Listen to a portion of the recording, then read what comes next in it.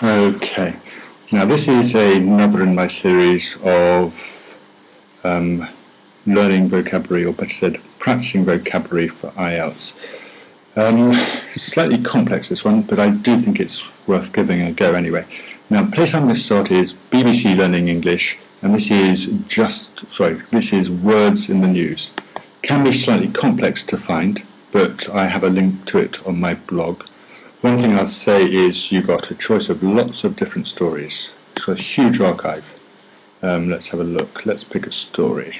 Japan pledges $1 billion to Pakistan. Click open, and what we get is a story from the real news adapted for learners.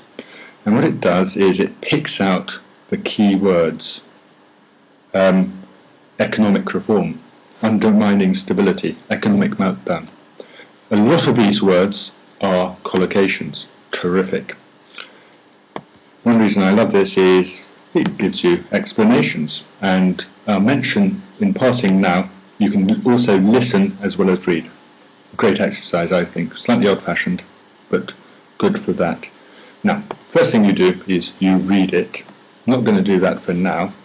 What I'm going to do is I'm going to just select a couple of paragraphs. There you go, 2 paragraphs. Edit and copy.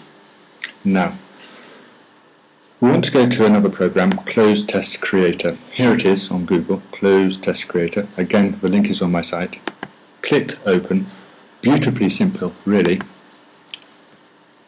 Click here and paste your text. And there it is. One reason this is beautiful, it's interactive. We're not going to use clues, no clues. Now you can use it to test your grammar. I'm going to do something else. I'm going to go for every 7 words. What's going to happen is every 7 words are going to be deleted and you have to put them back in. Submit, and here's the test. Prime Minister Taro Aso made the Now, which of these words at the top fits in? Threatening to. Now, the word here is announcement.